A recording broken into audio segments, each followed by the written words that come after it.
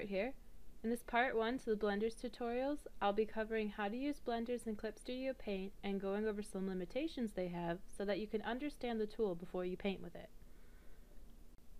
CSP has these special types of brushes known as blenders, and if you're familiar with smudge brushes or even using your cloth to blend graphite or charcoal in traditional arts, these blenders work a lot like that. To show you how these work, I've laid out a bunch of 2-color sets with a standard hard brush. I encourage you to give this a try too with your blenders. You can choose whatever color pairings you want. This is just an exercise to familiarize yourself with the blenders you have and how they work because they are all different.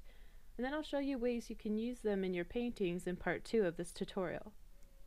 When you use a blender, they stretch color, which means they are going to pick up whatever color you touch with your brush tip and drag that. So you have to be careful about which color you're selecting, and then from there it's a series of moving in horizontal motions to first create a value range between the colors, and then the vertical motions actually blend the values together. So you move in either way depending on what you need. If you need more colors, make horizontal brush strokes. If you need to blend it more, make vertical brush strokes. And I'm just going to repeat this through these color selections using the different types of blenders that I have and finding ones I like and seeing how versatile they are. I have both textured and soft blenders, and I recommend getting ones with texture, not just smooth airbrushes, because airbrushes can wash out your work and make it look too soft or flat as they remove detail. Airbrushes are great for touching up, but texture is what makes your artwork look more realistic. Everything in life has texture. And I really like these first 2 blenders that I have here on top for blending any type of material, whether I was painting people or environments. On that note, some textured blenders are really decorative and painterly because they're meant for more abstract styles. Like these I'm showing you now, that they can be a bit hard to work with because it seems like they don't want to create a smooth blend, and that's really because just making horizontal and vertical brush strokes aren't going to work with these. They don't blend like that. As you can see when I do that here, they're just layering, but they're not really blending. If you have any of these, I would suggest to try out making different brush strokes, such as for this Paint Blend 3, I could hatch it. And I would probably use a blender like this for a background texture, or if I was adding a stitch texture to clothes, or even trying to get that bristled line look for hair. Whereas MOMO's Smoothie, I could blot and create a type of abstract blend with it, which could work for various things if you're an abstract painter. This is why it's so important to just play with these and test out your blenders and just find what works for you and get a feel for how these work. And I've gotten all these blenders for free from Clip's Assets. They were part of other brush packs such as AMBELLINA'S Doodle Pack, MOMO's Blenders, and CY's Realistic Painting Pack. So if you like any of these, the links are in the description below.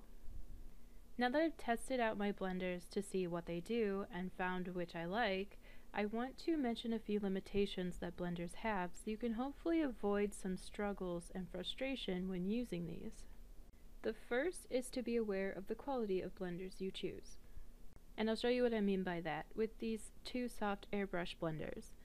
This Dessin Focard creates a smooth gradient that has a really nice transition to it. It's very smooth and clean and easy to use. Where compared to this blend, its softness is really exaggerated and is really hard to work with. It's blurring too much and it doesn't blend well. You can see it's splotchy and uneven, leaving blots of other values in my gradient. It's almost like it has too much water in it if you think of it from a traditional painting perspective, that if I wanted to paint with this, it would really make my colors blotchy and messy as well, and my work would suffer for it. This would not be a good blender to use. This is another reason why you want to test out your blenders and make sure they're giving you a good quality blend. The second limitation is to be mindful of your brush size. With the blenders I used previously, they picked up the values and maintained them very well, that they created smooth gradients from one color to the next. But this Paint Blend 2 is not doing that. These 2 blended colors it created are different from the 2 values I started with. They're not layering or blending very well, and the reason why is because of the size of my brush. When I try this again at a smaller brush size, it creates a different blending effect that's more painterly. It kept the colors I had there before and blended them more smoothly from one value to the next. So if your colors are getting washed out or the values are changing drastically in your painting, try adjusting your brush size. The biggest issue I've heard with artists trying to use blenders is in the layers. Blenders only mix colors that are on the layer you're painting on. So if you have different colors on different layers, it's not going to blend those. You can see here the yellow and green are on the same layer, but if I put another color on a layer above that, it's not going to blend with the yellow and green on the previous layer. And I get this really weird separation in here. I'd have to first merge these layers together so all the colors are on one layer, and now all my colors will blend. And I'll be doing this in part 2, so you'll get to see what I mean by being more mindful of your layering. And the last limitation I want to mention is that blenders don't actually paint. They just stretch the colors that are there. You can't select a color and paint with them. Like I said previously, these are smudge brushes. When using blenders in your process, it becomes a series of using painting brushes where you'll go in and add values and then grab your blenders to mix those colors, then come back in with those painting brushes again and paint some more, rinse, repeat.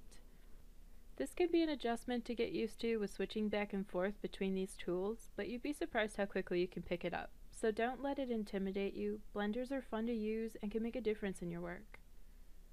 Now that you know about how these blenders work and found blenders you like to use, let's head over to part 2, which is linked below, and we'll get into how to paint with these. Thanks for watching, and happy painting!